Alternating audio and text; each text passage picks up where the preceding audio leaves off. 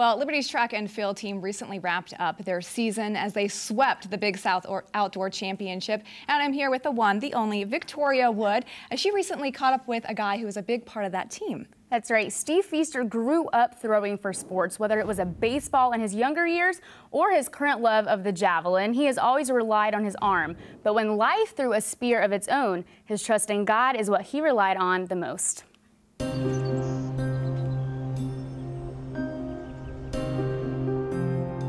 It was the first day, and there's like a 70-degree day, a very rare kind of day. So we went out and we were throwing. I felt fairly decent. I was throwing fairly far, a little bit over 200, so I got a little excited and really pulled on one. And I just felt a pop in my elbow, and I kind of knew what that was. And I just kind of sinking feeling in my stomach. Told coach, hey, I got to go talk to the trainer. I think I just did something in my elbow, and I just headed out. And I knew I was going to have a long road ahead of me there. I had elbow problems for a long time, pretty much since I started throwing javelin in high school. Leading up to the injury, I was figuring I may have to get Tommy John surgery someday, but when it actually snapped that one day in practice 2 years ago, that's when I knew it.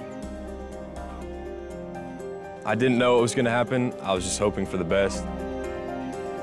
Starting off right after surgery, you pretty much can't do anything. So I think for 2 weeks, I was completely immobilized. I couldn't even hold anything in my hand.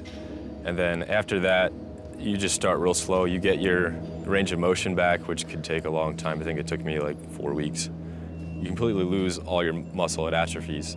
So that was really hard because you kind of have to start from block one, and then once you get your range of motion back, you get your strength back at about month 4, you start the throwing program, and it takes a long time. The recovery process was definitely a process of just trusting the Lord, because so many days I just felt like there's no way I'm going to throw this. Like there's no way my elbow's going to be healed from this.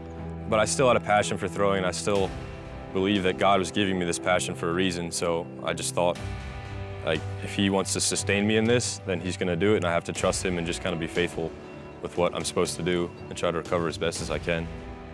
Once you tear that ligament, it takes a long time for you to kind of get over that feeling in your head of kind of hoping that that doesn't snap again. So coming back through the season, it was all about just building my confidence in my arm, and I still had some pain, but it was fairly sturdy. So I just kind of had to keep building the confidence and keep throwing further and further. Winning the 2015 Big South Men's Javelin title was his teammate from Liberty, Steve Feister. Feister had all 6 of his throws were longer than any of his competitors, including a throw of 220 and 3 inches, 67.13 meters in the very first round. The victories, like the Big South Championship or whatever else I did this year, is not so much saying, okay, now I'm worth something because I can throw the javelin far. You know, it's a thankfulness overflow that he's given me a gift that I can kind of turn back and hopefully somehow glorify him or represent the school that's goal is to glorify him. Every throw that I throw, I could easily tear my ligament again. I put enough stress on my arm every day that I could tear it. And so getting out there, so many times it's easy for people to say, like, look what I've done. But because of my experience with surgery, I can't say that, because every single throw I know it could snap, and it doesn't. So after every single throw, I can say thank you. Like, thank you for letting me be healthy this meet. Wow, what an impressive guy. Great job on that, Victoria.